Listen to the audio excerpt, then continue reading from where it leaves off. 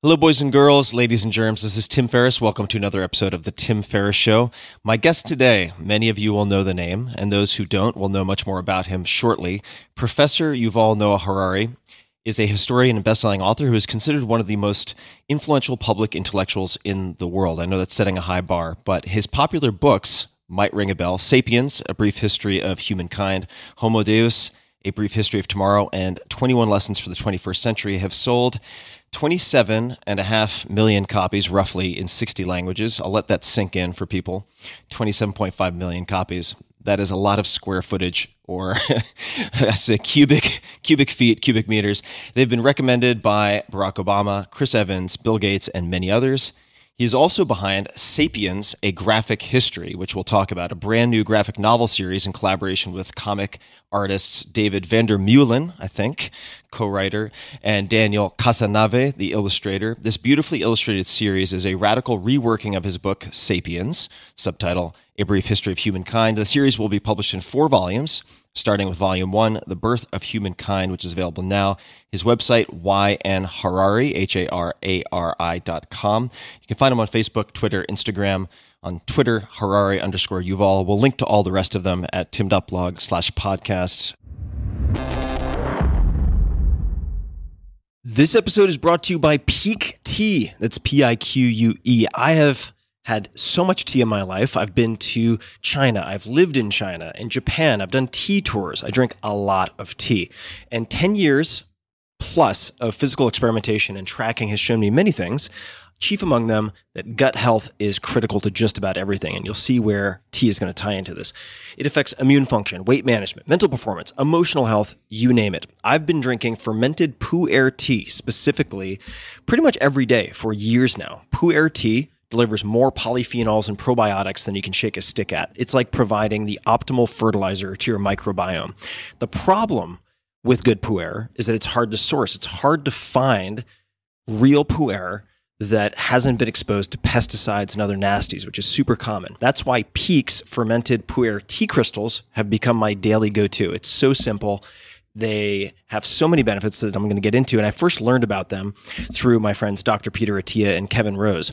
Pique crystals are cold extracted using only wild harvested leaves from 250-year-old tea trees. I often kickstart my mornings with their pu'er green tea, their pu'er black tea, and I alternate between the two. The rich, earthy flavor of the black specifically is amazing. It's it's like a delicious barnyard, very peaty if you like whiskey and stuff like that. They triple toxin screen all of their products for heavy metals, pesticides, and toxic mold, contaminants commonly found in tea. There's also zero prep or brewing required, as the crystals dissolve in seconds. So you can just drop it into your hot tea, or I also make iced tea, and that saves a ton of time and hassle. So Pique is offering 15% off their pu'er teas for the very first time, exclusive to you, my listeners. This is a sweet offer. Simply visit piquetea.com/Tim. That's piquetea.com/Tim. This promotion is only available to listeners of this podcast. That's piquetea.com/Tim. The discount is automatically applied when you use that URL. You also have a 30-day satisfaction guarantee, so your purchase is risk-free. One more time, check it out. Piquetea, that's piquetea.com/Tim. This episode is brought to you by Allform. If you've been listening to this podcast for a while, you've probably heard me talk about Helix Sleep and their mattresses, which I've been using since 2017. I have 2 of them upstairs from where I'm sitting at this moment. And now Helix has gone beyond the bedroom and started making sofas. They just launched a new company called Allform, Allform, and they're making premium customizable sofas and chairs shipped right to your door at a fraction of the cost of traditional stores. So I'm sitting in my living room right now, and it's entirely Allform furniture. I've got 2 chairs, I've got an ottoman, and I have an L-sectional couch, and I'll come back to that. You can pick your fabric. They're all spill, stain, and scratch resistant. The sofa color, the color of the legs, the sofa size, the shape to make sure it's perfect for you in your home. Also, Allform arrives in just 3 to 7 days, and you can assemble it all yourself in a few minutes. No tools needed. I was quite astonished by how modular and easy these things fit together, kind of like Lego pieces. They've got armchairs, love seats, all the way up to an 8-seat sectional, so there's something for everyone. You can also start small and kind of build on top of it if you wanted to get a smaller couch and then build out on it, which is actually, in a way, what I did, because I can turn my L-sectional couch into a normal straight couch and then with a separate ottoman in a matter of about 60 seconds. It's pretty rad. So I mentioned I have all of these different things in this room. I used the natural leg finish, which is their lightest color, and I dig it. I mean, I've been using these things hours and hours and hours every single day. So I am using what I am sharing with you guys. And if getting a sofa without trying it in-store sounds risky, you don't need to worry. Allform sofas are delivered directly to your home with fast free shipping, and you get 100 days to decide if you want to keep it. That's more than 3 months, and if you don't love it, they'll pick it up for free and give you a full refund. Your sofa frame also has a forever warranty that's literally forever.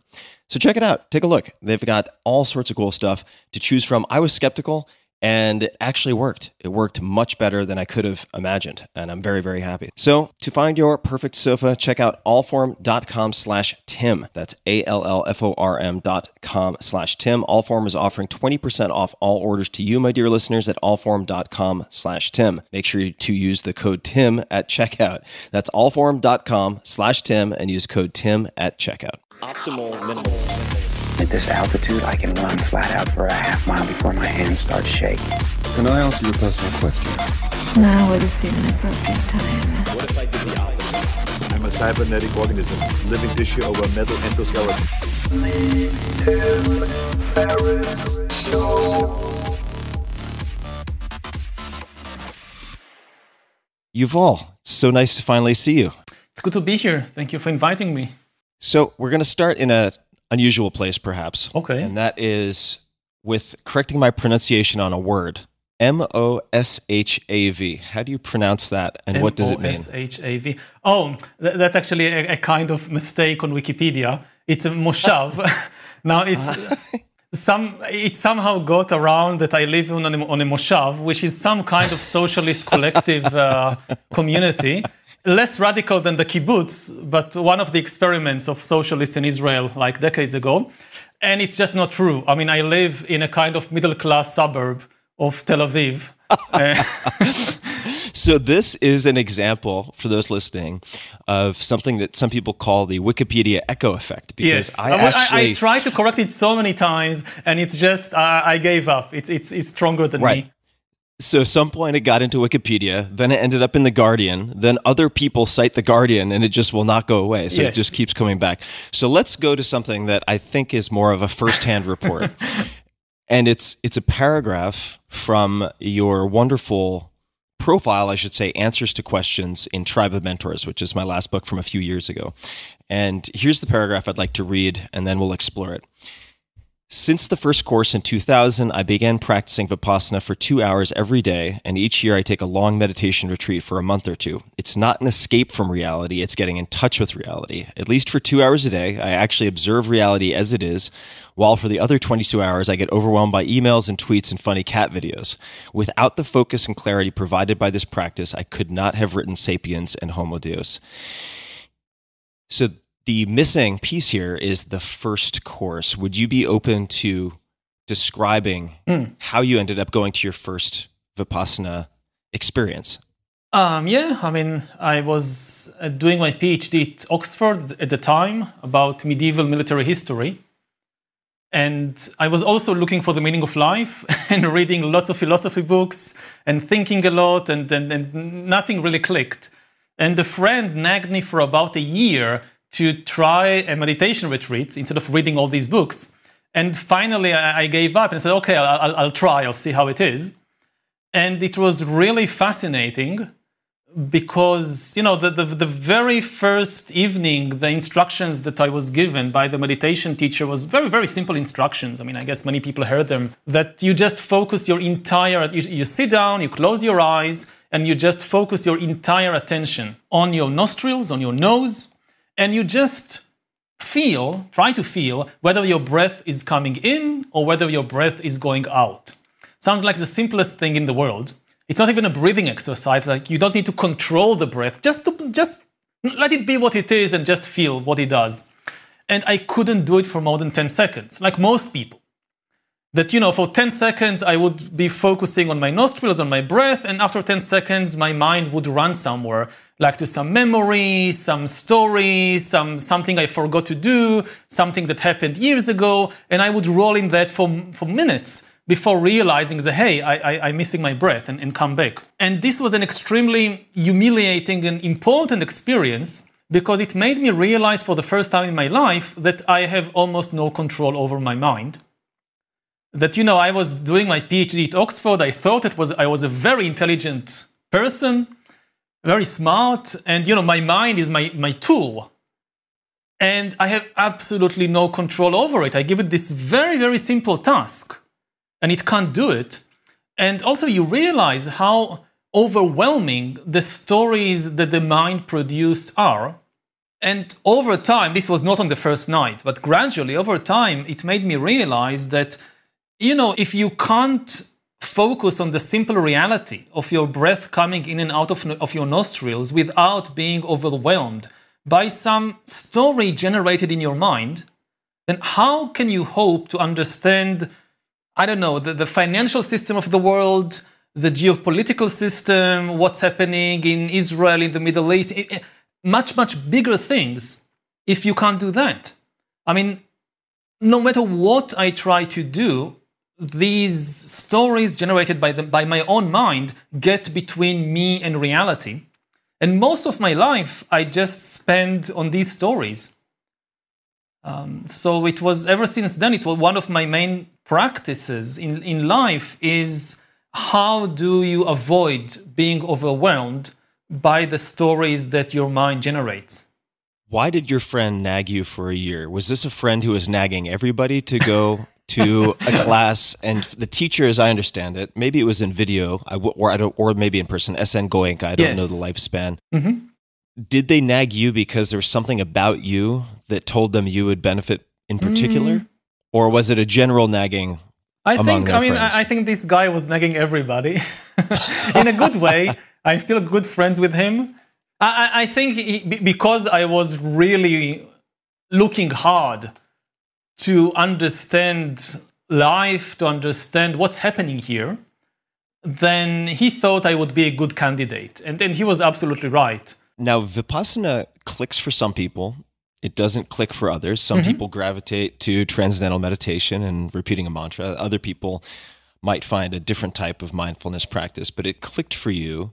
What did the before and after look like? If we, let's just say, go back to that point in time, your first experience, and then we flash forward 6 months, what had changed 6 months later? Or how did your perception of the world change?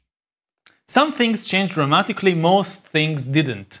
I mean, you have this kind of false enlightenment experience that you think you realize something very deep, and now everything is going to change. And over time, you realize that the deep patterns of yourself, of your own mind, are much, much stronger than one course of meditation or a practice of 6 months.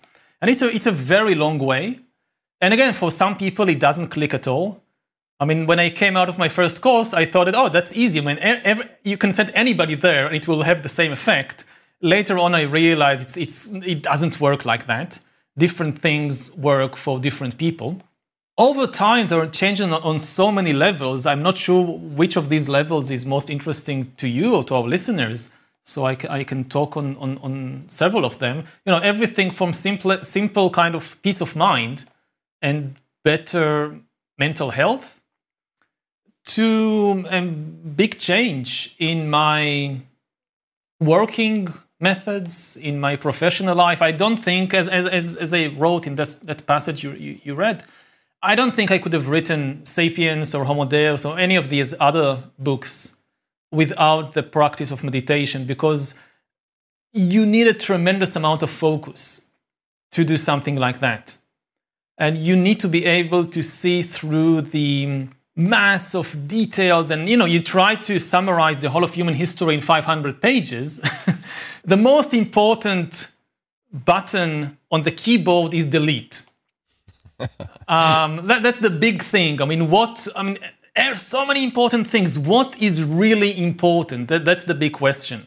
And I don't think I could have done it without the kind of sharp focus that the meditation gives.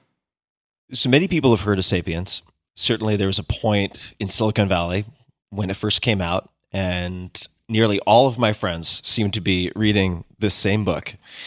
And I think there's a sort of revisionist grand delusion among many readers that Sapiens came out and then, like the snap of the fingers, 20 million copies or however many millions of copies were sold worldwide in 60 languages. Now, that doesn't seem to match the story exactly. What was the title of the original English version of Sapiens, and how many copies did it sell? It was a long story. I mean, the original English version was titled From Animals into Gods, and it was a self-publication on Amazon, and it sold something like 2,000 copies. They now go for, I don't know, thousands of dollars or something, because they are rare collector items. But yeah, it was a long way. It was a long way, and you brought in then at that point a number of professionals. I believe maybe it was your husband who found the literary agent. That was the main thing. I mean, I think I'm quite a good writer, but I have very little skills in terms of publication, negotiations, or anything to do with the business side of life. And I tried for some time, for maybe a year or two, to find a publisher by myself, and it was a complete failure. And then my husband came in, and he has much, much better business skills than I do. And he immediately fired the agent that we were working with at the time and kind of, let's go back to zero. And he was the one that found the best literary agent in Israel, Deborah Harris, and she opened a lot of doors for us. And we worked on it for, I think we did the translation again and several, because originally it was in Hebrew, and several rounds of editing, and eventually something like 3 years or more than 3 years after the Hebrew version, the real English version came out in 2014. What were the biggest changes that were made, aside from the title? I'd be curious to hear the story of Sapiens, the title itself, but what were some of the changes that were made in the editing process before the grand debut of the new version, if anything? I don't know if it was just fine-tuning the language. It was fine-tuning. Nothing major changed. I mean, all the major themes and ideas were already there in the Hebrew version. We just really redo the retranslation and edit it. And, I mean, shortening here and there a few things, but there was no major revision to the content. It was mainly issues of style and the entire kind of business approach of who to work with and how. And you, correct me if I'm wrong, because you never know what you read on the internet, the degree of veracity, but that it was based on lectures you had given previously. Yes, is that true? That's correct. I gave, for 5-6 years previously, I was giving a course at the Hebrew University, which was basically introduction to the history of the world. And at some point, after working on it for a couple of years, I began handing out my notes to the students because I wanted them to focus on what I was saying and be part of the discussion instead of just scribbling down whatever I say. So I told them, forget it. I mean, you don't need to write anything. I'll give you my notes. And then the notes started circulating not only among the students of the class, but also other students at the university. And this kind of gave me the idea that, well, maybe there is a larger audience for this. And I began working on turning these lecture notes into a book. Again, it was a long way, but a lot of the major ideas were there in the lecture notes. And I wanted to hear more about this because I've seen in some books that I've quite enjoyed, like 0 to 1 by Peter Thiel and his co-writer, also came from lecture notes originally at Stanford. Yeah, it's a good method because the students take no bullshit. When you write a book and it's only you and the screen and the computer suffers everything. Whatever you write, the computer is fine with it. It's too long, it's incomprehensible, it's boring, the computer doesn't care. But the students give you immediate feedback. I mean, if you stand in class and you talk and you see that the students have lost interest, then that's a sign. Or they just don't understand what you're saying. And the great thing about this course, it was really an introduction to first-year students. and Israeli students. And you know, if it was, I don't know, in Oxford, then maybe it wouldn't work. But Israeli students, they tell you exactly what they think about you and what you say. So I got immediate feedback about everything. And maybe the most important feedback is that I was trying to explain the really basic concepts of human history. What is religion? What is money? What is capitalism? And you need, you know, when you talk with professors or doctors, you can talk in a very, very complicated way, so nobody realizes, including yourself, that you don't really know what you're talking about. But with first-year students, you have to use very simple language. And that's a big challenge. The simpler the language, the bigger the challenge. It really shows you and your listeners whether you know what you're talking about or not. You can't hide behind professional jargon and very complicated, language. And so it was, it forced me, like I was trying to explain what is money, and I had to go back again and again to the core ideas and to the lecture notes and ask, do I really understand what I'm talking about? If I really understand, I should be able to make it simpler. I should be able to give a straightforward example. It makes me think quite a bit about Richard Feynman, the physicist, who was very, very esteemed teacher and felt very similarly that professionals could hide behind labels, right? Pointing at the bird and knowing the name is very different from understanding the bird. And if you have to describe it in simple terms, it's a real challenge of competence and clarity as a teacher. You mentioned the term suffering, and I again want you to fact check me, but it seems to me in doing homework and reading your work that you are very attuned to suffering, whether that is in the animal world, whether that is in the human experience, whether that is in your own experience, say with the endless cloudy days in Oxford at one point.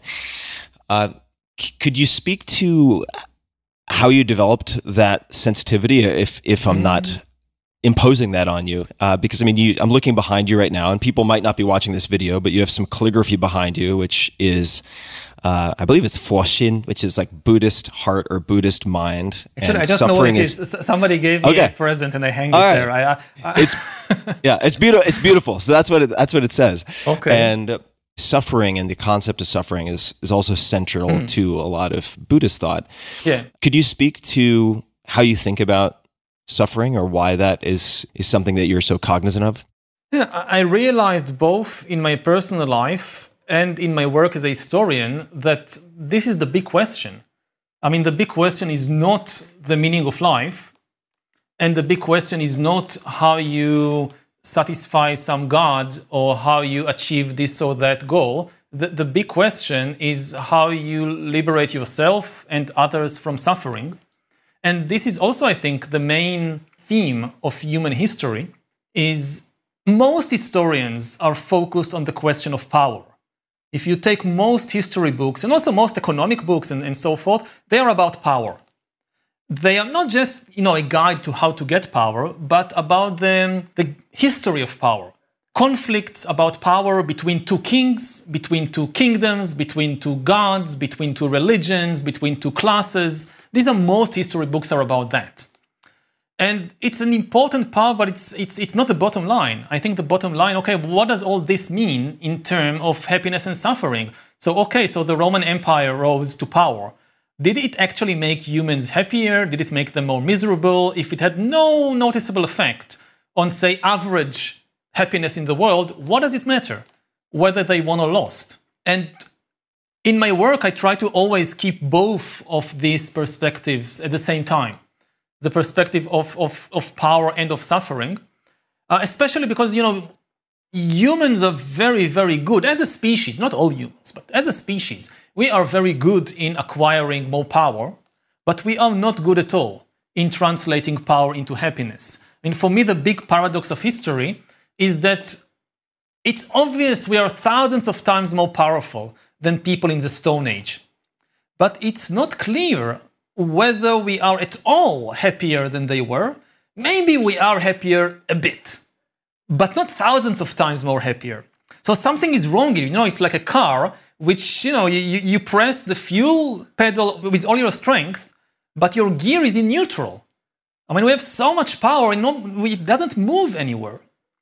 And it's also often the case in your personal life that you can achieve so much, and then, you look inside and you ask, am I actually happier than I was 10 years ago or 20 years ago? And maybe not. And one of the things I also realized personally and, collectively as a historian is that we just don't understand suffering very well. One of the main problems is that people think that with regard to suffering, it's obvious what suffering is.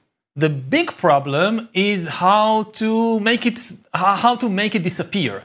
I know that, pain is suffering, or I don't have enough money, that's the cause of my suffering, so now let's focus on getting more money or getting a medicine.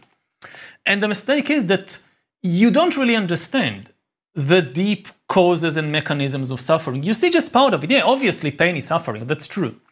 But there is much more to it. And if we spend a little more time on understanding the deep mechanisms of misery and dissatisfaction in life, then we can act far more effectively in trying to alleviate it. Can you speak to the test of suffering to determine what entities are real and what are not, what are illusion and what are not? Or I shouldn't say illusion, maybe abstractions. The main way that humans gain power is through collective cooperation. As individuals, we are not particularly powerful animals. In a match between a human and chimpanzee, the chimpanzee will easily win. The big advantage of humans, we can cooperate basically in unlimited numbers. Thousands, millions, today even billions cooperate together. Chimpanzees can't cooperate more than, say, 50 or 100. That's about the limit. And then, what enables us to cooperate in very large numbers? This is our ability to invent and believe in fictional stories and fictional entities.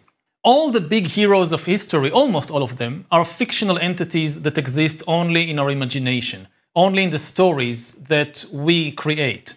Nations, gods, money, corporations, states, the only place they exist is in the stories that we invent and tell, as they are not physical or biological realities. Again, the United States or Israel, the only place it exists is in the story that millions of people believe. And it's the same with money. It has, money has absolutely no objective value. But as long as millions of people believe in the story about the dollar or the story about the euro, it works. Now, when you say that, sometimes people go to the other extreme and think that what you're saying is that nothing is real, that the entire world is just one big illusion. But that's not the case. There is still reality. There are still chimpanzees and elephants and humans. And there is a very, very simple test to know whether the hero of the story that you're telling is a real entity or a fictional entity, invented by humans and existing only in their imagination. And that is the test of suffering. That a human being can suffer, a cow can suffer, an elephant can suffer, but a nation can't. If a nation loses a war, it doesn't suffer. It has no mind. It can't feel pain or sadness or fear. The soldiers who are fighting for the nation, the citizens in that nation now being conquered by some other nation, they can suffer a lot of things. But the nations can't suffer. It should be obvious. And it's the same with corporations. Even if the corporation loses $1 billion, it doesn't suffer. If it goes bankrupt, it doesn't suffer. Because, it has no mind, can't feel pain, can't feel anything. So it's a very, very simple test that we should remind ourselves from time to time what is real in the world and what are these fictional stories. Now, I'm not against the stories. We need them. They are the basis for cooperation. But we should always remember we created them as tools to serve us. We shouldn't be enslaved by them. If a story enables people to cooperate well and thereby improve their lives, that's wonderful. But once you forget it's just a story and you begin entire wars just in order to protect, to defend the honor of the nation, or to increase the profits of the corporation, something went wrong. Just a quick thanks to one of our sponsors, and we'll be right back to the show. This episode is brought to you by LinkedIn Jobs. The colorful days of fall are now upon us. Are your small business's needs evolving, changing with the times? Certainly true for me and my team. And despite the current uncertainty in the world, having the right people on your team can wrap you in feelings of security and peace of mind like a warm blanket. It's never been more important to find and hire the right people. LinkedIn has an active community of professionals, more than 690 million members worldwide. And when your business is ready to make that next hire, LinkedIn Jobs can help you find the right person quickly by matching your role with qualified candidates. Getting started is easier than ever with new features to help you find qualified candidates quickly. Manage job posts and contact candidates from one simple view on LinkedIn.com's familiar website. It's super easy. Identify strong candidates with their efficient rating system to easily get your job in front of more qualified professionals. And now you can also do all of this from your mobile device. So when your business is ready to make that next hire, or if you just want to check it out, find the right person faster with LinkedIn Jobs. You can pay what you want and get the first $50 off. Just visit linkedin.com/Tim, all caps TIM. Again, that's linkedin.com/Tim to get $50 off of your first job post. Terms and conditions apply. What is the story, if there is one, or stories that you have around money yourself? I was reading the New Yorker profile not too long ago, and you probably know the paragraph that I might be thinking about where you and your husband might relate to money differently. What are the stories that you have for yourself in your life? Money. Well, in essence, money is just trust. It's the most successful and universal system of mutual trust that humans ever came up with. And therefore, I don't think it's bad. You know, it's very common for historians and philosophers and people like that. Oh, money, it's the source of all evil in the world. I don't think so. Sometimes it causes a lot of bad things, but in itself, it's a wonderful thing. It's just a system of mutual trust that, 50,000 years ago, to trust somebody, you need to know them personally. You need to know their personality, what they did in the past, they like you, they don't like you, and that makes it very, very hard to cooperate in large numbers because you can't know a lot of people personally. And it also makes it particularly hard to cooperate with strangers and foreigners that you don't know. Now, you look at today, I can go to a supermarket and a complete stranger that I never met in my life would give me food that I can actually eat, which was grown by a couple of other people on the other side of the world and was transported from that field or plantation to the supermarket by a bunch of other people. None of us knows. So how do we cooperate so effectively? How do we trust each other? Money makes it possible. And money is really, it's just trust. In the beginning, money was, because people didn't have a lot of trust, then money had to be made from something with an objective value, which doesn't depend just on human belief. So the first money that we know about was simply grain. You paid for things with grain. And grain, you can eat them if nothing works. But gradually, the trust increased. And today, most money in the world, it's just digital data being passed between computers. Most money is not even banknotes and coins. It's, like 5% or something of the money is physical money. Most of it is just digital. When during this crisis in the recent year, governments and banks in the US, in Europe, elsewhere, created trillions of dollars, they didn't even bother to print the money. You just have some official in some bank goes into the computer, adds a zero somewhere, and you have $1 trillion new dollars emerging out of nothing. And it works. It works because people have so much trust in the banks, in the governments, not only of their own country. That's the amazing thing. You'd have thought, well, you can only use the money of your government. No, you think about even, Islamic fundamentalist, ISIS. They hated America, they hated American politics, American culture, American religion, but they had nothing against American dollars. When they conquered, Mosul and entered the banks, they didn't burn the dollars that were there. They took them, they used them. So that's amazing that you can have such a level of trust even between complete enemies. And in my personal life, therefore, I don't have a negative attitude towards money. I think for me, I'm not chasing it a lot, but for me, the best thing about money is not to think about it. I'm now much wealthier than I was 10 years ago. I was, just a young professor back then. Not that I was ever poor, but I'm now much more wealthier. And the thing I like most about my wealth today is that I simply don't have to think about money. I go to the supermarket and I don't know, in Israel, pineapples are very expensive. So if I want a pineapple, I don't even look at how much it costs. I just, I want a pineapple. Okay, let's take it.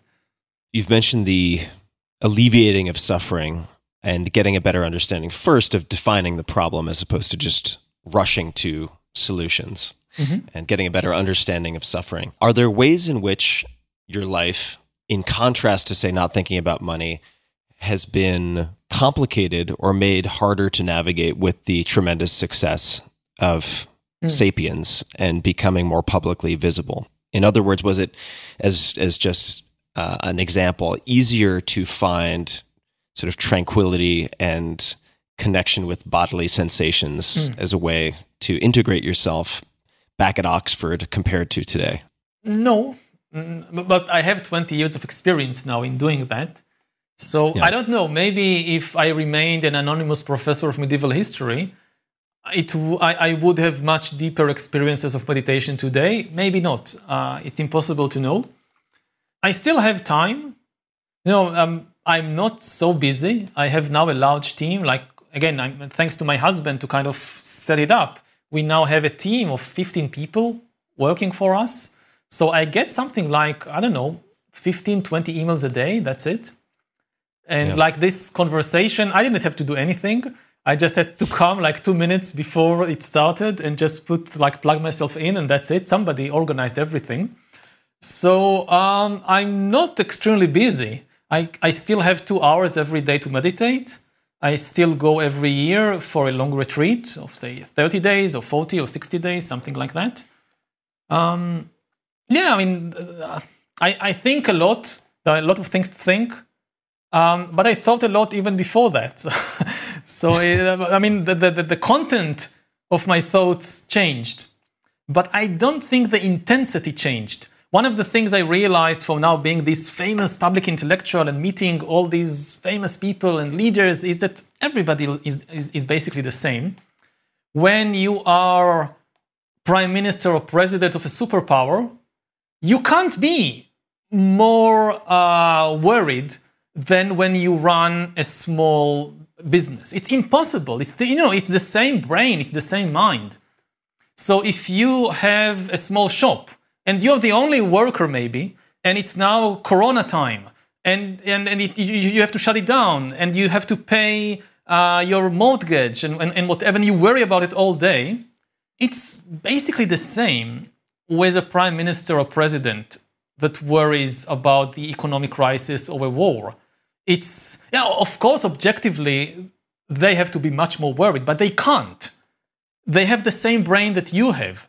So it really depends on, maybe they are even far less worried than you are. If you're an extremely neurotic person, I don't know, if Woody Allen had a small shop, and I think he would be much more worried about his shop than certain presidents and prime ministers today in the world are worried about their countries. So I read a quote from you. This was in the New York Times. If I was a superpower, my superpower would be detachment. Feel free to correct that if need be, but assuming there's some grain of truth to that, could you expand on that, please? Yeah, I think it is true that I can keep a kind of distance from situations, from development in my personal life or in world history. And even though I have my opinions and my preferences, I have a certain ability to keep a distance and say, look at things from different angles and also, it makes me very skeptical about my own positions. That maybe I just don't know. Maybe I'm wrong about it. It could have been, debilitating that I can't, how can you write the history of the world if you're not sure about what you say? But actually, I find it, I just don't take myself 100% seriously. So maybe I'll write something and it's nonsense. So, okay. That's... when I wrote Sapiens initially, I had no idea it would be a big success. So I was had this defense that I thought, no, nobody's going to read it. Like maybe my students at university would read it, and maybe a couple of other people, but that's it. So, I can write what I want, basically. And later on, when I became very successful, it was the other way around. Then it doesn't matter anymore. That if I write something and it's not, and I'm not 100% sure about it, then I can take the hit.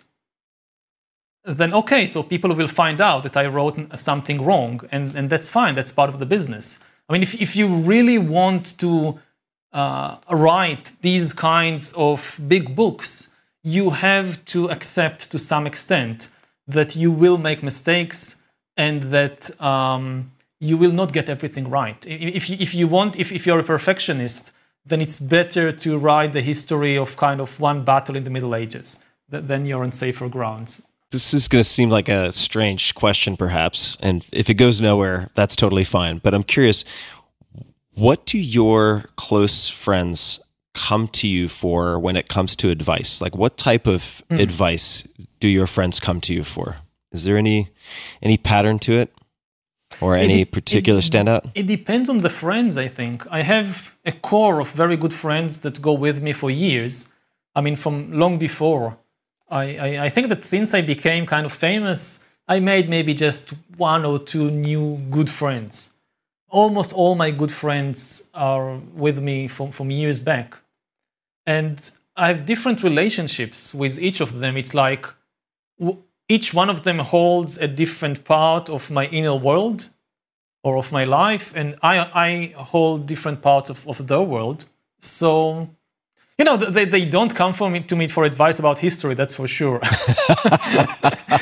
Maybe they'll ask me, well, what do you think will happen in the US elections? And I say, I don't know. But I mean, if something really big happens, I don't know, when during the height of the terrorist wave in the world, so they would come, and at least some of them, and I would say, look, from a big historical perspective, this is not so important. Every person that dies in a terrorist attack is the entire world destroyed. But looking at the big picture from the history of the world, this is a very small affair. I mean, I can explain to you why terrorism gets so much attention. It's basically theater. These people are experts in theater, not in war, and they are very good at it. So they get so much attention. But you don't need to worry that the terrorists will take over the world. It's not going to happen. Most of the things, it's like somebody's breaking up with their boyfriend, girlfriend, somebody's just having a lousy day at work, and the usual things. The usual stuff. What would they say your superpower is? If you said it's detachment, which we could dig further into, but are there any other observations that they would have? If we gave all of your closest friends 2 drinks, and we said, okay, Yuval, superpower, what is it? What might they say? First, they will say different things because they know different angles of me. Right. I think some of them will say, I suppose, that I'm a good listener, partly because I talk so much during my work that, like, when I meet with friends, I like to be quiet and just let somebody else do the talking for a while, which is a very good thing because very, very often when people come to you for help, they just want you to listen. They don't want you to solve their problems. They don't, it often happens that somebody comes, with a problem and you don't have patience for them. So you think, what is the fastest way to get rid of them? To end this phone call, I'll find the solution to their problem, then they'll go away. And this really is the last thing they want. They really just want to complain and for somebody to listen to them. And I'm quite good at it. Right. You spend all your words during the day, and then Yes. you have the space to listen. Yes. How do you relate to happiness? Yeah, I usually prefer to talk about suffering or misery because happiness is far more difficult to nail down. I mean, when you're miserable, you know it. When you're happy, Right. when you think you're happy, you're quite often just deluding yourself. It's not so easy to really understand what's happening there. You know, it really goes down to the level of the body. This is something that I know from meditation. When you have a pain somewhere in your body, it acts like a magnet. They just draws the attention there. There is no way you can miss it. And you try to observe other things and you can't. It's just, it gets drawn back to the painful sensation in the knee, in the stomach, wherever it is. But when you have pleasant sensations in your body, they have usually the opposite effect. They throw you out. You kind of float a couple of feet above the ground. I mean, sometimes people come in meditation and they say, I never have any pleasant sensations in the body. I just have pain. And it's never the case. What's true is that when you have pleasant sensations, you don't notice them because the usual effect of feeling something very pleasant, it throws you out. You start kind of imagining, hey, what if I win the lottery and I'll have $1 million? I'll do that. And you lose connection with what, at the time that you're having these very pleasant thoughts, you're having very pleasant sensations in the body, but you don't notice it. And I find it's harder to work and to see what's actually happening there. But it's even more important than kind of noticing and working with the painful sensations. I mean, in the end, most of I would say the really difficult problems, they begin with the pleasant sensations that, we become so attached to them that the moment they are gone, most of the time people don't have very painful experiences. Most of the time, if you are dissatisfied, it's because you are missing or craving for some very pleasant experience, which is just not there. And you're not willing to settle for the kind of ordinary, boring thing that you do have. I want to rewind to your description of your current life compared to your, just say, pre-fame life, which seems to be similar in many ways. You've been able to preserve the space to do what you do best. And you have this team, you have this husband who's very good at saying no, you have personal assistants who are very good at saying no. And to many people listening who have achieved some modicum of success, I think they will listen with great envy because very often, whether they are artists, whether they are business people, what made them successful is often the first thing to get crowded out by the new attention and success that they receive. Aside from luck, because perhaps there was some luck and chance involved in meeting the person who then became your husband, were there any decisions or are there any decisions or frameworks or anything at all that has helped you to preserve the space that you have? I think a very important decision was to keep the meditation first. That like when I plan my day or when I plan my year, it's the first thing I put in the calendar is the meditation retreats, and everything else has to find space around that. And that was it was a conscious decision and a very important decision that really worked. And in a bit similar way also to keep time for my old friends, to keep time for my family, and understanding that this is kind of a marathon race and not a sprint. But okay, something very important happens, the new book is coming out, there is a lot of important things, so okay, so I can change my routines for a while. But over the long run, you have to keep these kind of basic blocks intact. This was a very conscious decision. In my case, it worked. Also to kind of remember what's really important for you in life. For me, I think maybe, on the personal level, I really want to understand life, to understand the world, what's happening. I noticed quite early that most of kind of the big events that I'm participating in, like conferences and so forth, and the important people I meet, they don't really contribute much to that. They don't seem to understand the life or have to have some particular insight. In the big conferences, they never talk about these things. You know, they talk about the global economy, they talk about climate change, they talk about, they are important things. But on the deeper level of what's actually happening here, it's, I won't get any answers from there. You know, I don't think it's a coincidence that you look at the whole span of human history and almost none of the important political leaders of humankind made a significant philosophical contribution to human thought. You have a few exceptions, I don't know, Marcus Aurelius or something like that. But generally speaking, you would have thought that from their vantage point, they see something that ordinary mortals don't. Maybe they reach the top because they have some very keen insight into human nature. And if they have some keen insight, they keep it very, very secret.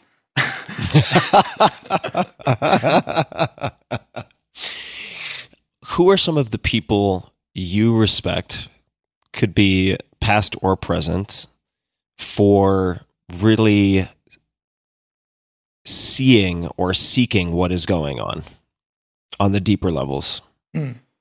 I can tell you, I mean, some of the names of thinkers and writers that influenced me.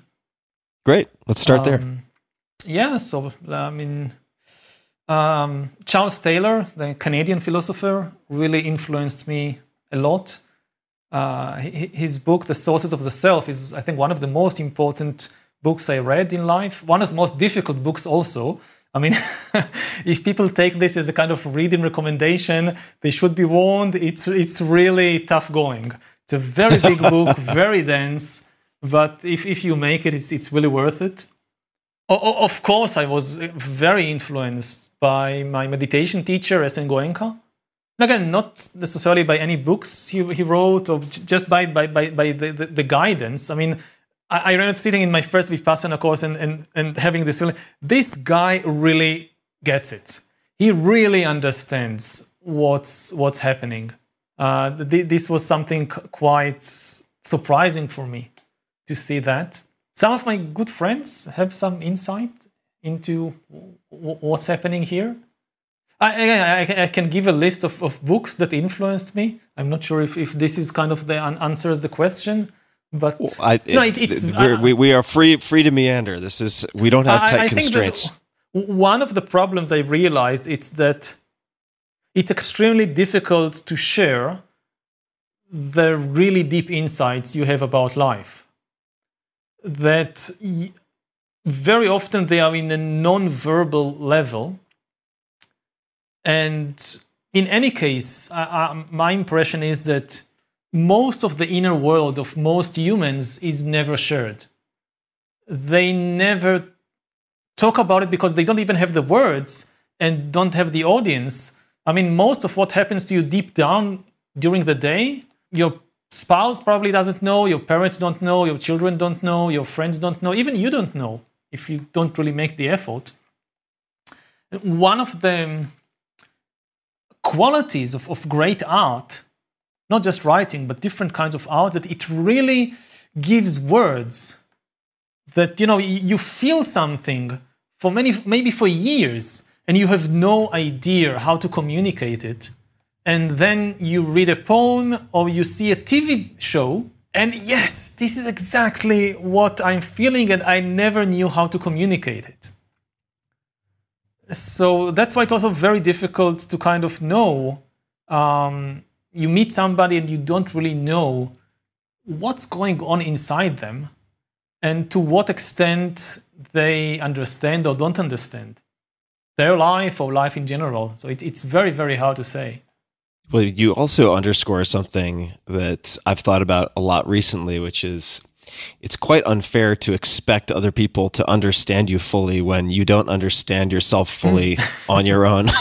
It's quite an unfair expectation of people sometimes. This is a basic expectations because because we have trouble understanding ourselves, we have this hope that somebody will lend us a hand. And we have the experience, at least most of us, if we came from loving families, that when you were kids, there were people there, like our parents, who did exactly that for us. Even on the most banal level, that, a child is crying, and the mother would say, well, you're just tired, just go to sleep. And you figure out, well, you should know that you're tired, but no, I mean, it's amazing that sometimes people are tired or hungry or whatever, and they don't know it. And then somebody who really understands them comes and says, well, just go to sleep. And in my writing, I engage a lot with the issue of the future of AI and surveillance. And I think one of the key fantasies with AI and surveillance is that the algorithms will do that for us. This ties into one of the books that has had a big impact on you, if I remember correctly, right? I mean, the Aldous Huxley and Brave New World. Yeah, Brave New World, it really had a really, really deep impact on me. Because I think he really got it. And that the interesting thing about Brave New World, it's kind of, it's on the surface, it's a dystopia. But when you kind of ask yourself, why? What's wrong with Brave New World? It's very difficult to say it, to find out. I mean, everybody seems to be satisfied. Everybody seems to be happy.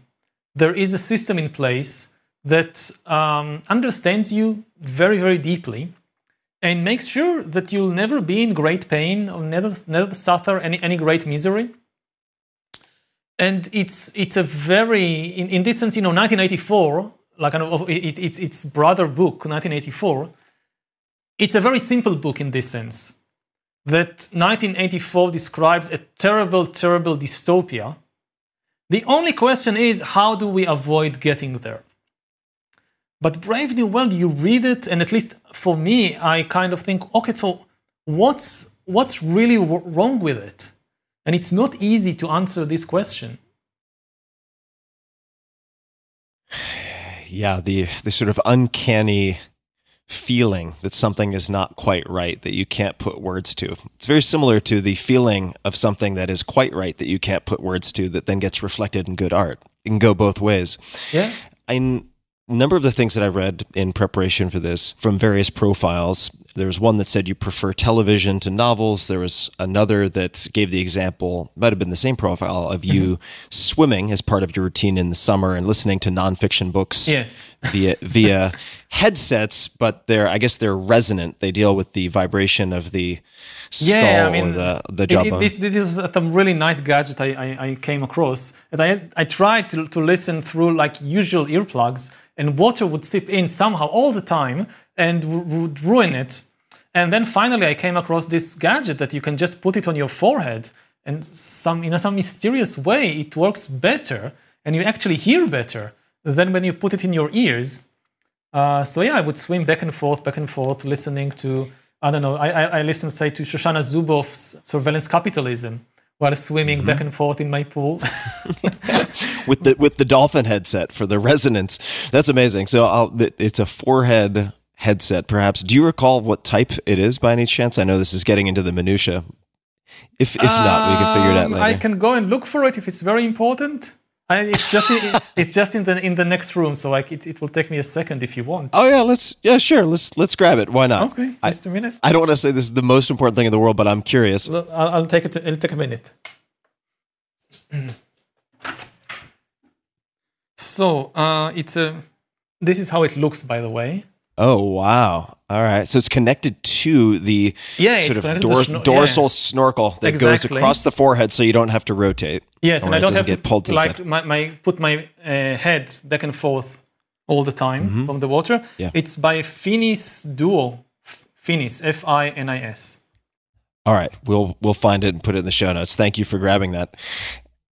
In those examples, in these profiles, it seems like you are not consuming much written fiction, but Brave New World is fiction. I think it's philosophy, but... fast becoming reality, and maybe also, like you said, philosophy disguised as science fiction. Are there other fiction books that you have found to have an impact on you or your thinking, or do you consume much in terms of quite fiction? Similar? Yeah, it's quite similar to Brave New World. I think Hitchhiker's Guide to the Galaxy. That is a great book. I also listed it as a philosophy book. I think that, and it had an impact on not just on my thinking, but on how I write or work. That I'm not saying it as a kind of metaphor or something. That these they are philosophy books. They just are written in a different way.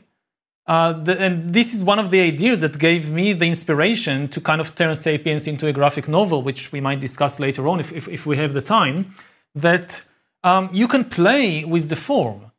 I think that Aldous Huxley, when he came to write Brave New World, he had these philosophical issues he wanted to discuss. And maybe I'm inventing, maybe it wasn't like this at all.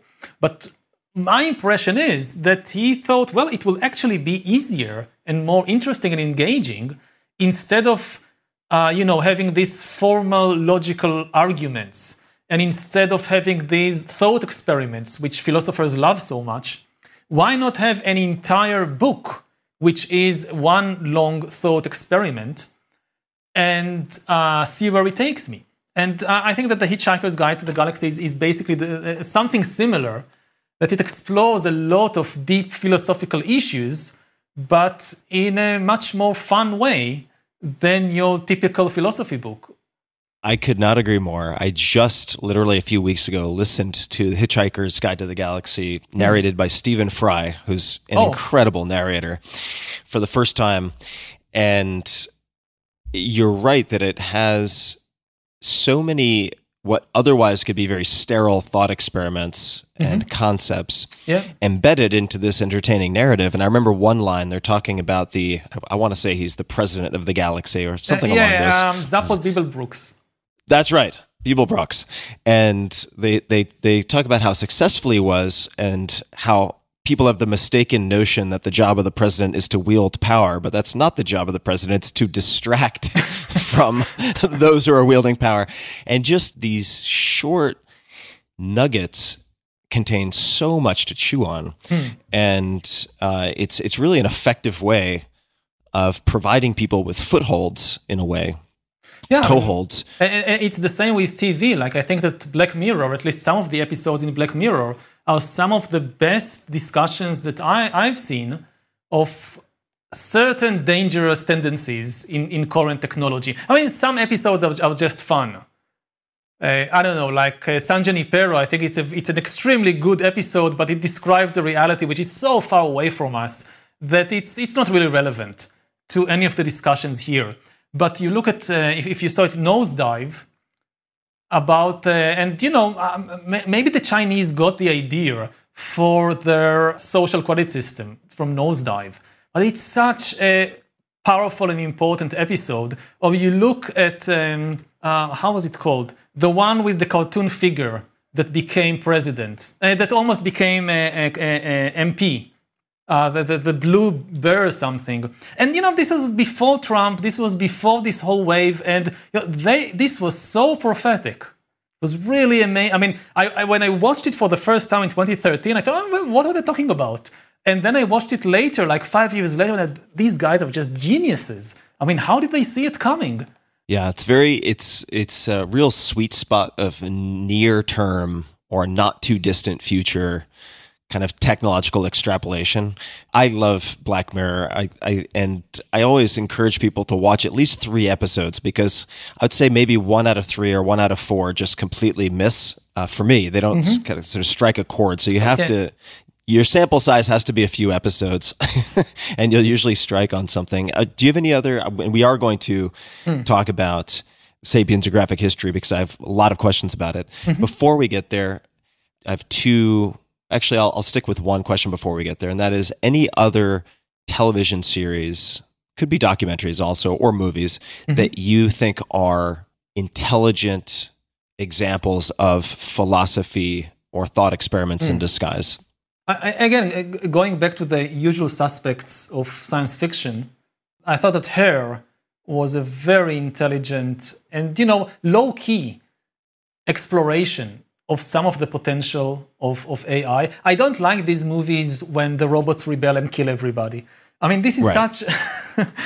it implants the wrong fears and it encourages the wrong discussions. I don't think that in the next 20 or 30 years, the robots are going to rebel and kill everybody.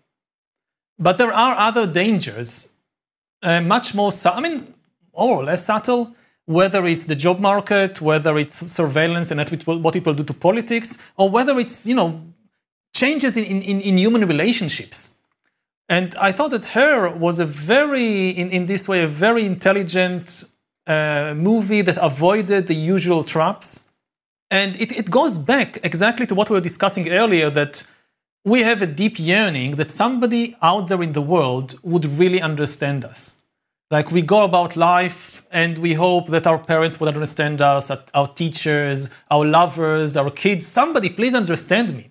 And for many people, it never happens. And to some extent, somebody understands them, but there are many hidden corners within themselves that they are unable to communicate, and maybe they don't understand them fully, and there is nobody out there that reaches out and kind of engages those corners in them. And there is now a technology on the rise which could fulfill that dream, and this is extremely attractive and extremely frightening at the same time. And Her is spot on. I mean, what happens when there is an algorithm that constantly observes you, not just what you do, but also what's happening inside your body, and really understands your personality, your moods, your likes, your dislikes. You come back home from work and you're grumpy and your husband doesn't notice it, but the computer does notice it. I mean, and what kind of world is it? What kind of relationships will there be when computers and objects understands you better than the people in your life? And that's a fascinating and frightening question, and I think a very realistic question. We are unlike the robots rebelling and killing everybody, the moment that your smart refrigerator knows you better than your husband is not very far in the future. And, this is, we should be talking more about that, and I would like to see more movies, more TV shows, more science fiction novels that explore these kinds of questions. Yeah. If you haven't read any of Ted Chiang's work, Chiang, he has a compilation of short stories called Exhalation. Okay. And he has another collection of short stories. I think you would absolutely love them. One of his short stories was turned into, I believe it was a rival about the protagonist, who's this female linguist who decodes the graphic language of these aliens who arrive on Earth, and it's about temporal perception. These are really, really, really incredible stories. So Ted Chiang, Chiang, and Exhalation. I think you'd enjoy it. Let's talk about Sapiens, a graphic history. Well, before we get to that, I just want to say that the word understand and the concept of understanding is also fraught with difficulties, and I think that is part of what AI will also demonstrate, that knowing quite a few people who work on AI, what does it mean for, let's just say, a computer or a refrigerator to pass the Turing test so effectively that you feel understood? Well, it's not, I don't believe they'll be conscious. I don't believe that we are near the point when they will have consciousness. And if by understand you mean the kind of inner feeling that we have when we understand, that's not the case. I think we are not near there. But understands in the sense that able to predict our behavior and response unconsciously in a way which will be more appropriate than the people around us. That's what I mean by it. Yes, it's a weaker, definitely. I'm not thinking about the conscious experience of understanding.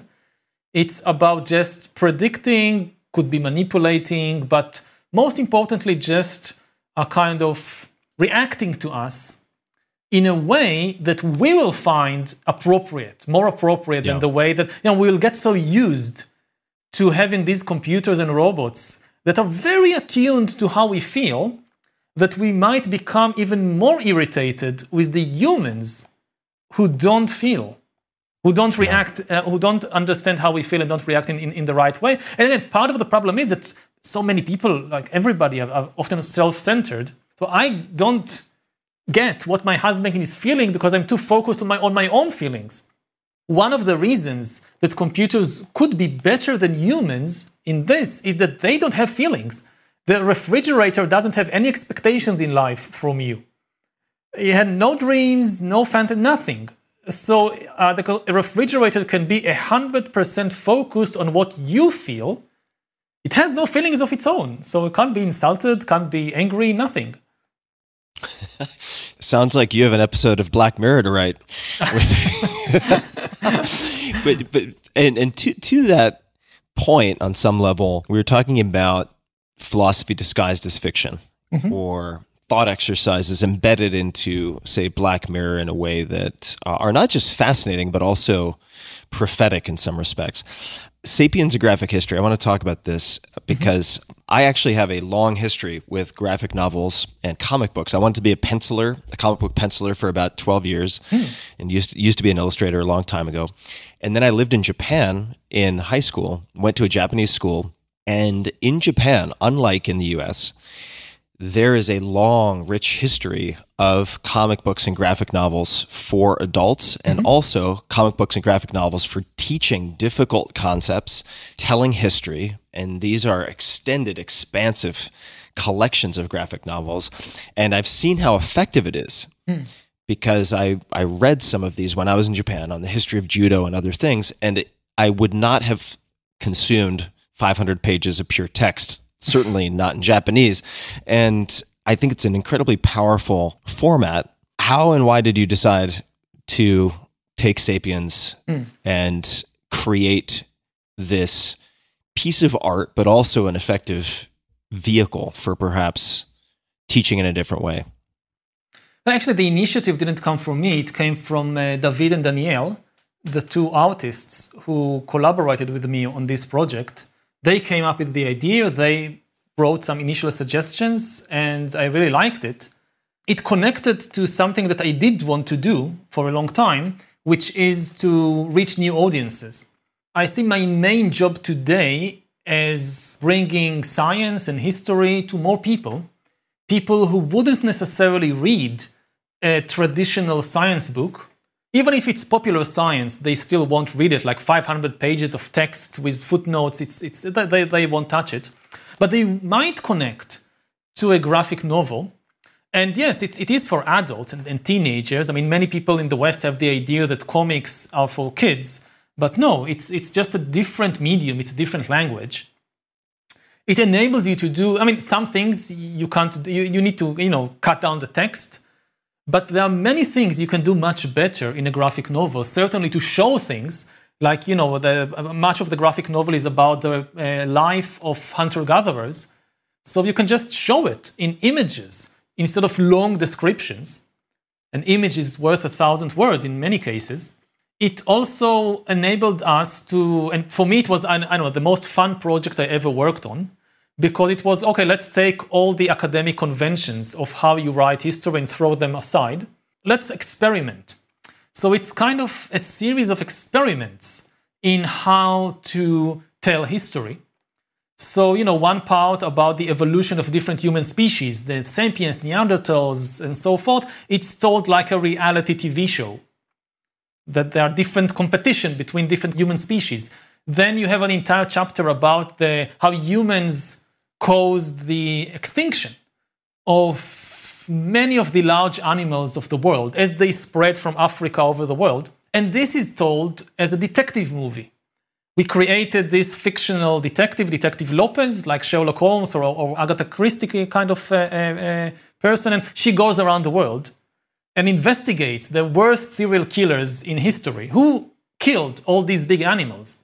And the invention of the first religions is told according to the conventions of superhero action movies. So we created this superhero in Dr. Fiction, who embodies the human ability to invent fictional stories and mythologies. And it was really fun working with David and Daniel on that. And just saying, well, why not? We can try that. We can do that. It's allowed. It also forced me, and actually all of us, to answer many questions which we can just ignore in the text. When you draw, you have to draw specific things. When you write, you can write in abstractions. When you draw, you can't draw abstractions. So if, for instance, you talk about the connection between Homo sapiens and Neanderthals, and we now know that some sapiens and Neanderthals had sexual relations and even had children, because most of us today still carry some Neanderthal genes in our DNA. Now, in a book, you can just write that sapiens had sex with Neanderthals, end of story. But in a graphic novel, if you want to draw it, you have to make some decisions. I mean, who is the man and who is the woman? Is it a Neanderthal man with a sapiens woman or the other way around? And what about skin color? What about hair color, hairstyle? All these questions, you can't draw a general human. It must have some skin color, must have some hair color. So we have to go back to the literature, the scientific literature, and investigate. And sometimes you find answers, sometimes you don't. And then you have to take into account all the ideological and political issues of race and gender. And so it's a huge, huge thing to engage with all this. And I found it that it's not like, okay, let's just take Sapiens and add some illustrations. It's a completely fresh project.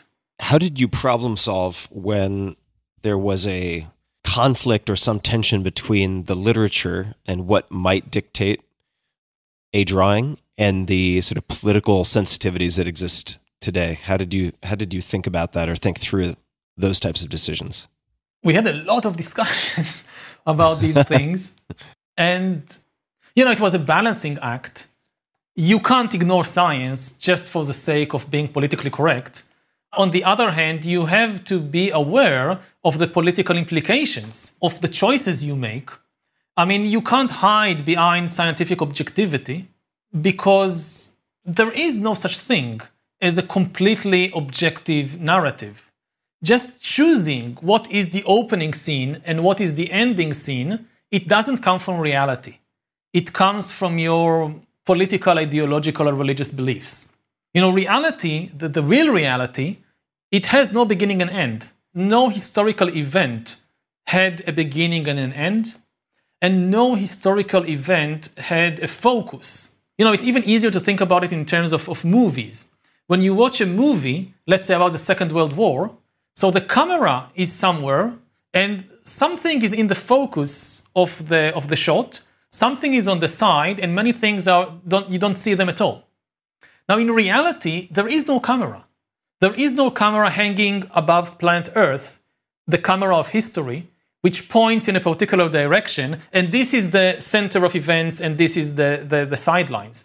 You can tell the Second World War with Churchill as the main hero, Hitler and Stalin appearing on a few scenes, and millions of Chinese that died in the war never appearing at all.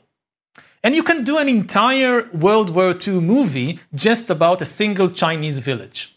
Now, both are true. And what do you choose is not forced on you by the reality. It reflects very often political and ideological and also artistic choices. Now, when you go back to the Stone Age, it's even more complicated because there are so many things we just don't know. I mean, the basic things. We don't know what family structure was like.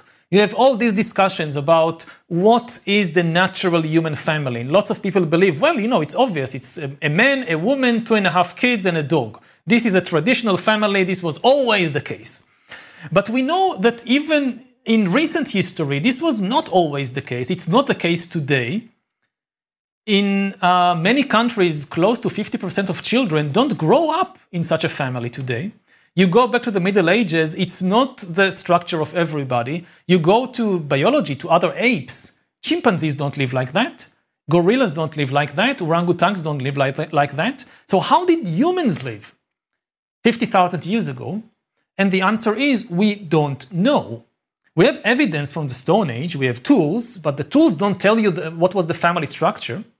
You have cave paintings. But one of the interesting things about cave painting, we've found thousands and thousands of cave paintings. from the Stone Age. There is not a single image of a family. There are lots of mammoths, there are lots of horses, there are lots of ibex, there are some humans also, mostly stick figures, but there isn't a single image from the Stone Age that you can say, look, that's how they depicted a family. And what does it mean? Why do people draw all these elephants and never bother to draw their own family? I don't know what it means, but it's interesting. And it gives us as a lot of artistic freedom about how to deal with these issues. So like, I don't know, we have this one scene about Neanderthals. And, Neanderthals had a big revolution in the last 10 years. Of course, they are dead, but our understanding of them has completely changed in the last 10 years because of so many new evidence we have, both from genetics, but also from artifacts and archaeological records. And whereas 20 years ago, maybe, they were still these archetypical cave people, primitive and brutal and things like that, now they have a very positive image. We have, not only because we have their genes in our DNA, but also because we have evidence that they took care of wounded people, of elderly people, of disabled people. They had a much more sophisticated technology and maybe even art and culture than we assumed. So we depicted in the graphic novel this change in image in this scene that you see these two Neanderthal guys sitting in the office of a PR consultant. And the PR consultant has on the wall this old-fashioned image of a Neanderthal, a brutal Neanderthal with a big stick, dragging a female by the hair. And there is a big X over this image. And the PR consultant says, well, this was a good brand for the 19th century, but this is the 21st century. You need to lighten up your brand. And the two Neanderthals say, yes, actually, we too are gay. So obviously, we don't have any evidence that they were gay Neanderthals. I mean, our scientific understanding of sex and gender today indicates that it's very likely that there were gay Neanderthals. But if you ask for the smoking gun, show me a grave from 50,000 years ago with two men together, only then I believe, then of course we don't have this. But we hardly have, we don't have a lot of direct evidence for sex in the Stone Age. We have a lot of indirect evidence, like from genes. So we know that Sapiens and Neanderthals had sex. But maybe also there were cases of a Sapiens man having sex with a Neanderthal man. Could be. No evidence in the genes, of course, but could it have happened? Maybe. And we have this artistic license that we can show that. It makes sense. Well, also, I mean, this is maybe going down a rabbit hole, but if you look at the behavior of chimpanzees and others, I mean, there's some evidence to suggest that type of interaction certainly exists. Yeah. I mean, if you're looking at the sort of current day precursors, in a sense, what is your hope for these graphic novels? And they're coming out in 4 volumes. What do you anticipate or hope the spacing to be of those volumes? Oh, we hope for one every year. The main challenge is the drawing. I mean, this is Daniel's job, and I draw like a 5-year-old kid. I mean, they can't depend on me for anything when it comes to the drawing. And it takes a lot of time to draw, these hundreds of images. And also it goes back and forth because Daniel draws an image or a couple of images and sends them. And then we go, no, the archaeological evidence indicates that actually the spear points were not like you depicted. And then, I mean, the political issues that, okay, we need a more balanced gender relations in this image. And it goes back to Daniel and he needs to draw it again. And it takes a long time. So I guess it will be 1 volume each year. And the big hope that it will reach new audiences that may not read, a 400-page text about the history of humankind, but would be interested and would find it fun and engaging when it's told in a graphic novel. I've seen the graphic novel, and it's really well done. I have to say, I've read, I have probably 5,000 to 10,000 comic books that I've saved and polybagged over the years. And I've collected everything from Sandman in the US to dozens of different graphic novels in Japan. It's very well done. So, Thank you. I mean, you and your team deserve a lot of credit for that. I'd love to ask a question about your mission statement. Now, I don't know if you would call it a mission statement. Maybe it is. So this is from the New Yorker profile from this year. And it describes how your mission statement reads as follows. And this is on a bulletin board in your office.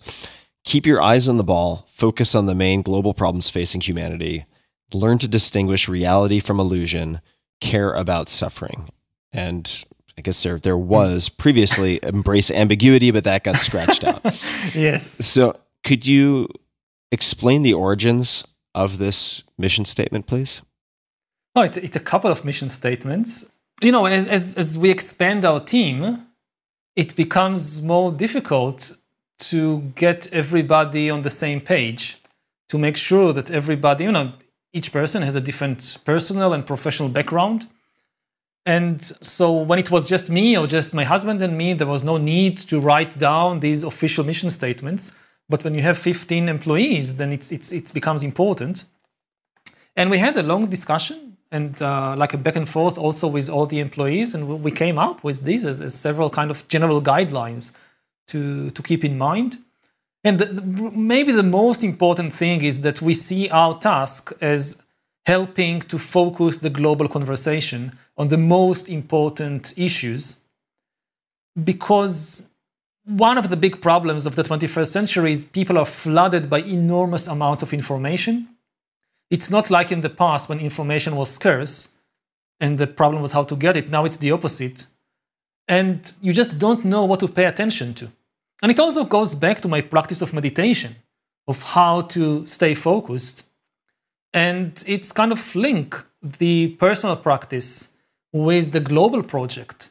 Again, we don't see ourselves as providing solutions, but just helping to steer the global conversation in the most important directions.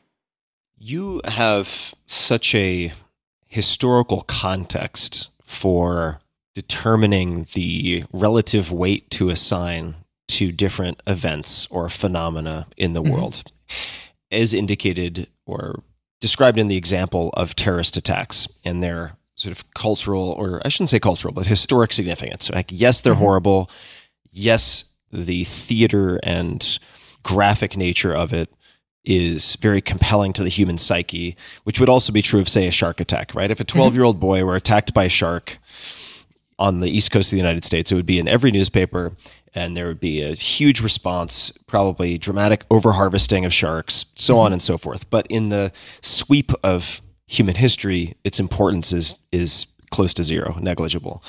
What are some of the more important, the main global problems facing humanity from your perspective? Well, as we speak, I think the three big ones are nuclear war, which, people tend to connect with the Cold War. Yeah, there was something there about nuclear weapons, but they are still here. And I don't think we'll see a nuclear war in the next few months.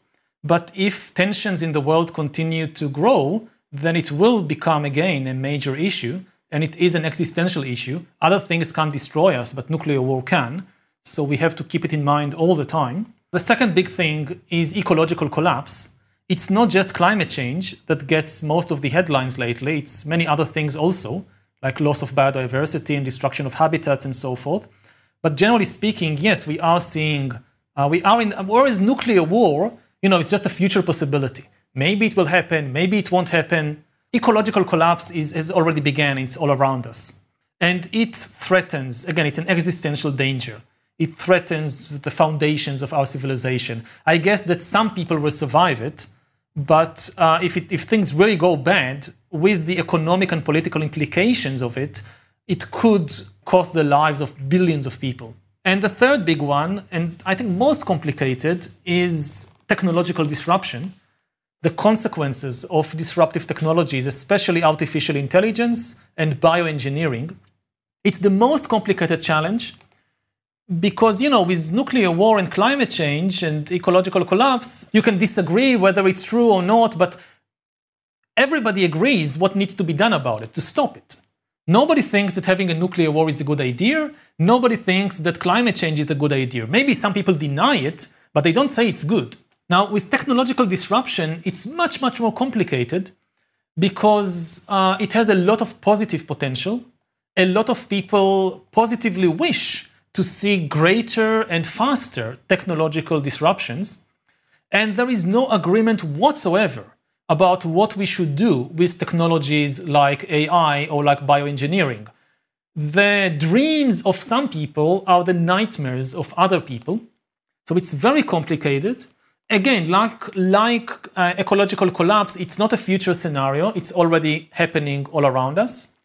And I think the pace is such that it may, to some people, it sounds like crazy, but I strongly believe that given the technologies we are now developing, within a century or two at most, our species will disappear.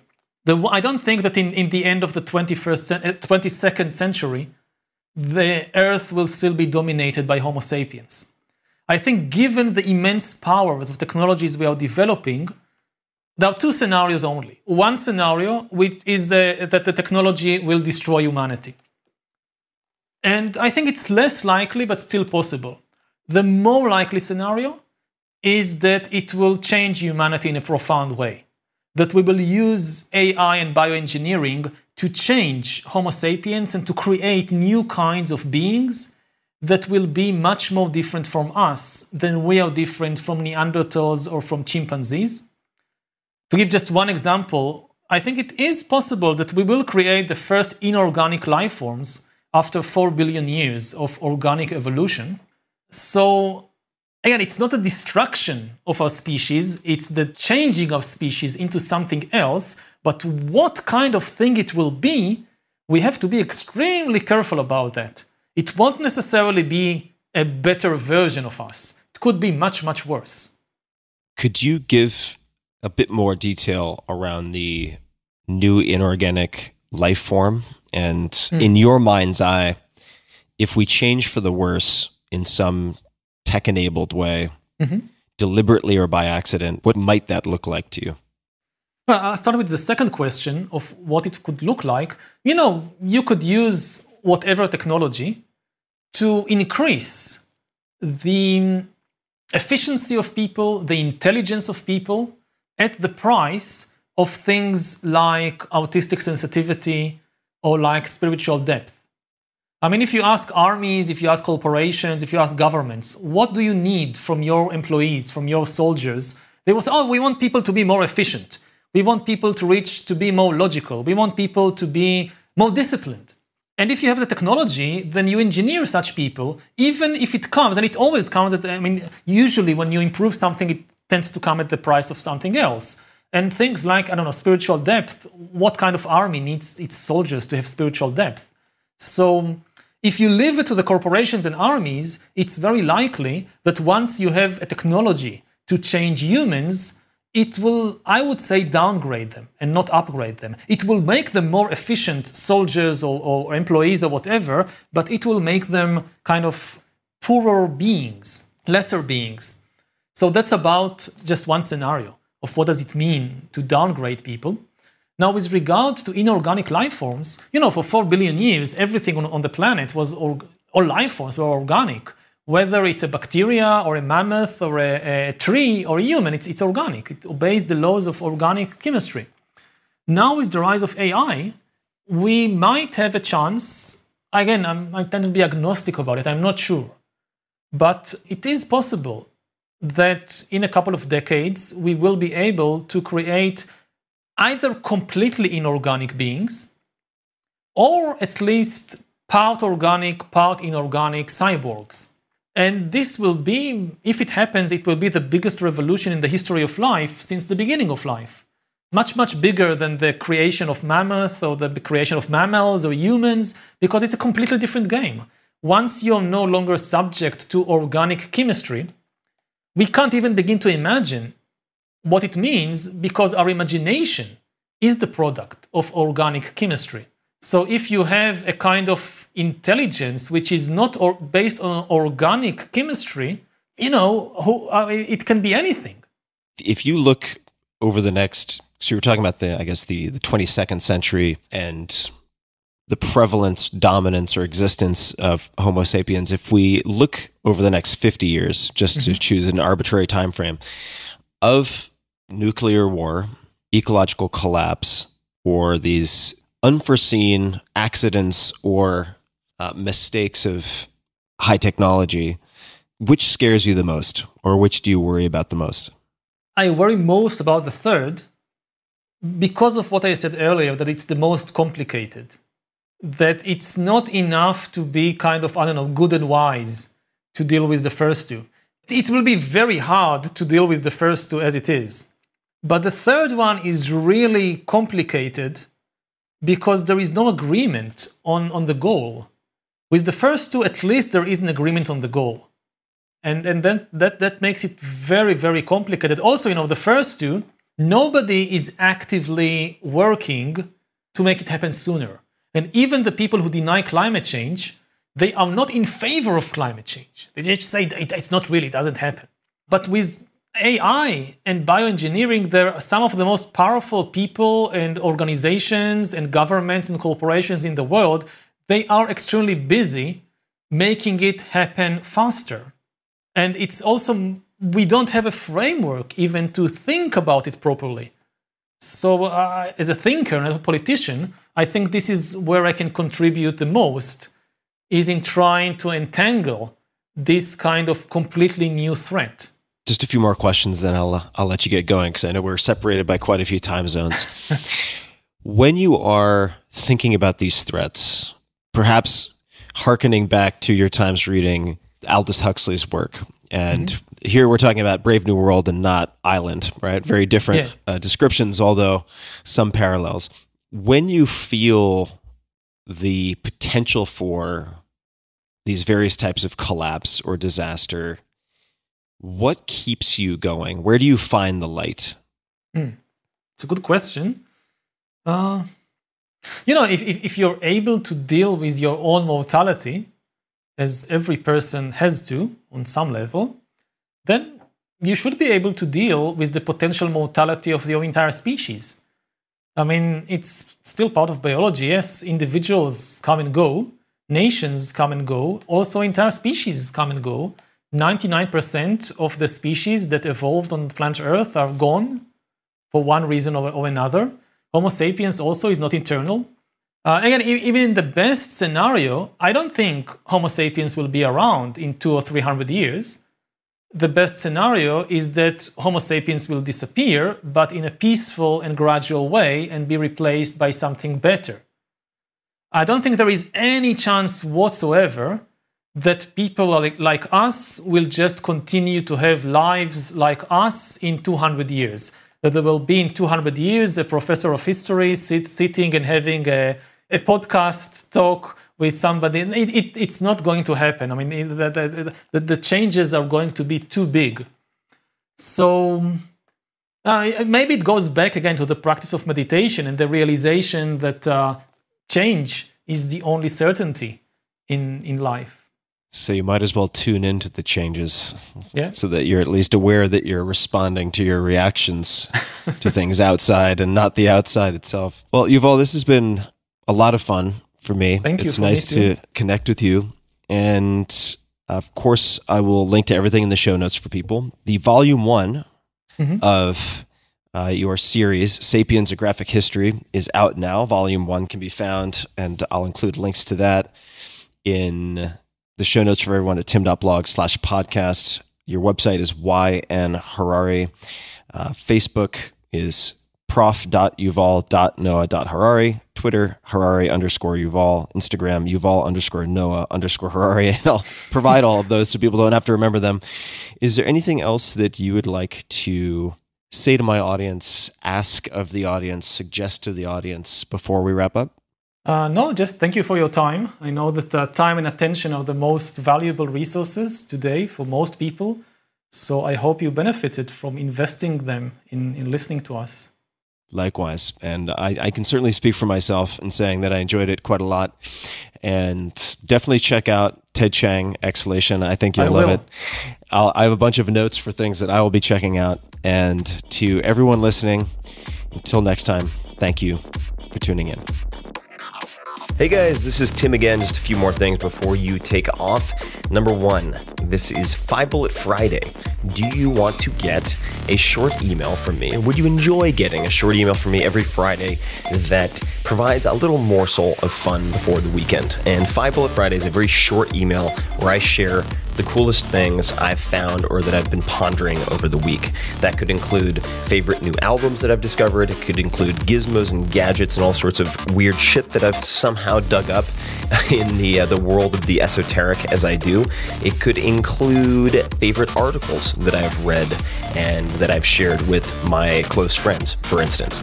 And it's very short. It's just a little tiny bite of goodness before you head off for the weekend. So if you want to receive that, check it out. Just go to 4hourworkweek.com. That's 4hourworkweek.com, all spelled out, and just drop in your email and you will get the very next one. And if you sign up, I hope you enjoy it.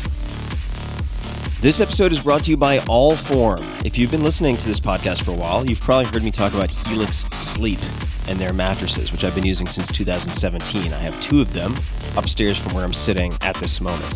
And now Helix has gone beyond the bedroom and started making sofas. They just launched a new company called Allform, A-L-L-F-O-R-M, and they're making premium, customizable sofas and chairs shipped right to your door at a fraction of the cost of traditional stores.